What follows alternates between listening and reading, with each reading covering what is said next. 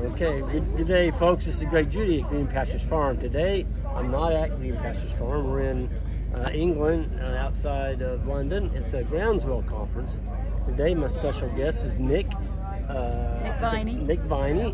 Nick emailed me early on before I ever came over and asked me to stop by the booth and just say hi. And Nick, tell us a little bit about what you're about. What's this? I'm an artist, but also a farmer, and always try to blend those two things. And so coming here to Groundswell is a great place to be able to kind of do that. It's such a great atmosphere here, isn't it? Yeah, well, it's just a beautiful portrait. If you would come over, I'm going to step back with it. Kind of go over what you're doing here on this. Okay. So if we sort of pan back a little bit, we've got the earth, and then out here, space, the final frontier. We got the sun coming in, and normally we'd be cooling here, but because of this buffer of CO2 and greenhouse gases, then we're overheating. So we're in the 11th hour, and the clock is ticking, and we've got to shift to a more regenerative practice. So that means bunching your animals up and keeping them moving. And that's really kind of old, it's really old shepherding, old farming techniques, but with new tech. So here with the electric fences. We've got to build more trees into the system and get some ponds, concentrate on water infiltration and soil health. And people like to make this area really, really complicated, but for me, in my experience, it's complex but not complicated. And if we concentrate on increasing our organic matter, which we use these guys to do, and the dung here is deliberately in gold. Greg says that this is where your gold is. Yep. So a lot of treading. You got your predators in here. Yeah, exactly. Yeah. So we've got to feed these guys and really keep them invigorated. So, and if we're talking arable, then complexity, diversity, trees, silvopasture, diversity, and if we kind of, our sort of mantra at home is complexity builds resilience, and both are our friends. If we ignore all this, and then we start going around this way, and we start to thin our soils, and with that we start changing the weather. Because we can't hold the water. We can't hold the water, exactly. And this is the Egyptian hieroglyphics for water, symbol for water. And when water, I think this is like teeth, and when water hits depleted soils, then you get massive erosion, soil loss, and you're just left with dust. Dust, fire. Yeah. You're in the 11th hour. We're in the 11th hour, and this is G for Groundswell, but it's also Greg did this one. Yeah. She gave me a brush yesterday. Yeah. You know, I got this beautiful painting. She wants me to do that, and I'm like, I was kind of nervous about it. You know, I've never done a painting, but she trusted me to put the G on there. Yeah, so it's a collaborative piece, so that was the whole point. Originally, I put a thing out on Twitter to say, what does Regen Ag mean to you? And so I got lots of words back, and kind of blended that with my own experience, and it was really thrilled to get Greg here. And now we kind of made a bit of a trampoline on this ring feeder, because it's a cattle feeder, and so that was about kind of not turning agriculture on its head, but just tilting it on its side and just tweaking it a little bit. Yes. So yeah. There's a lot going on right here.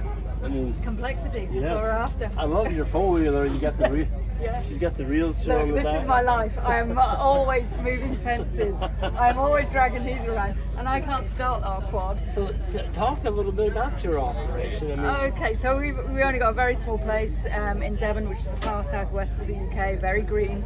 And yeah, I've always been interested in the environment. So and agriculture, and very often those two things did not mesh well, and certainly did not fit well in a conventional agriculture setting where I grew up. So there's a lot of peer pressure, and the research that I've done on Dartmoor, peer pressure is a big thing why farmers don't feel they can change.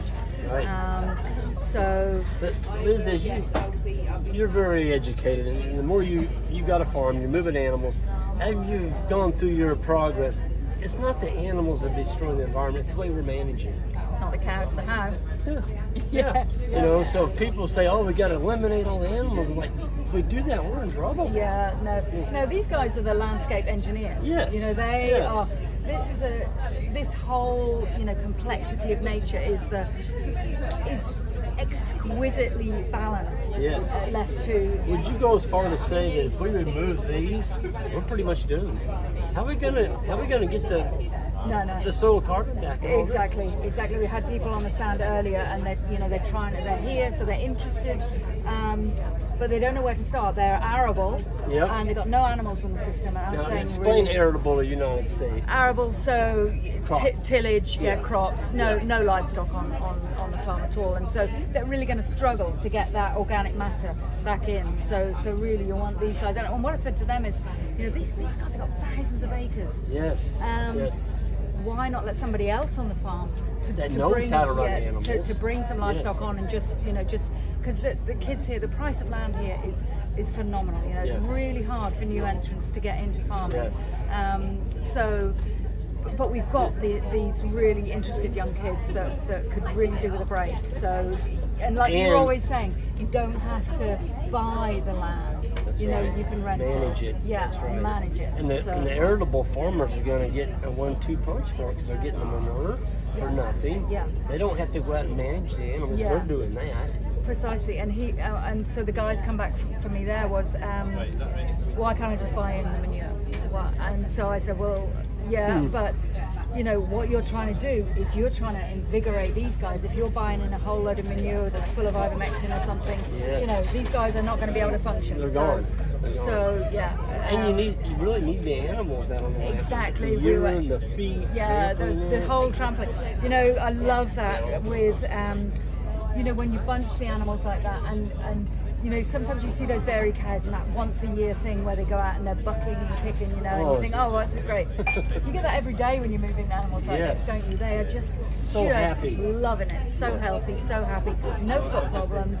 I did 20 years in the vet, so you're kind of.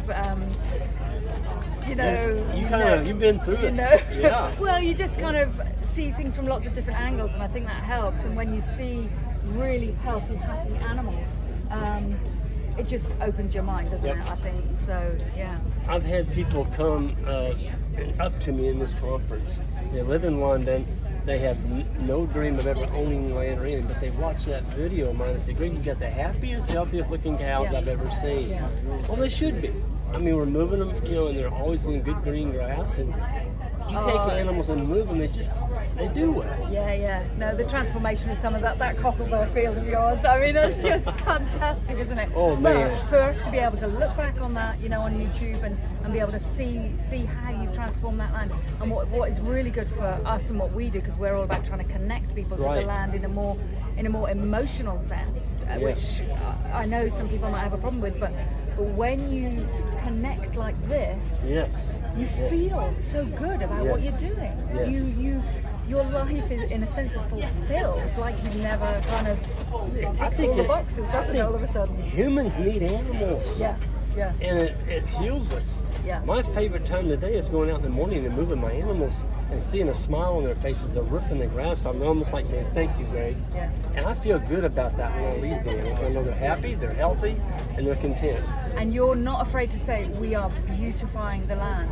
Yes. That's where art, I think, comes in, is beauty. There's no getting away from that. That's right. You feel it. And so, I'm just really grateful for you to come along. I'm grateful that you were able to take time with me today. Thank you so much, Nick. And do you have a website or contact? We're Viney Rogers, www.vineyrogers.co.uk. Okay. She gives me that description, folks. I'll put it on the description on the video if you want to talk or get in touch with Nick. And thanks again. Thanks, Greg. And, it's been a real pleasure. Yeah, I hope to see you again at Groundswell someday. Yeah. Yep. Have a good one, folks. Oh, and on the way out, hit that subscribe button. Thank you.